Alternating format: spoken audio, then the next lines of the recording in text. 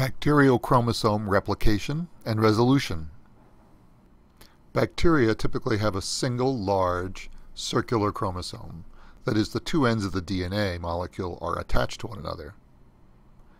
Replication begins at the sequence known as the origin of replication, or ORI, and the replication forks continue around the DNA molecule. Replication is resolved in the terminator region, or TER.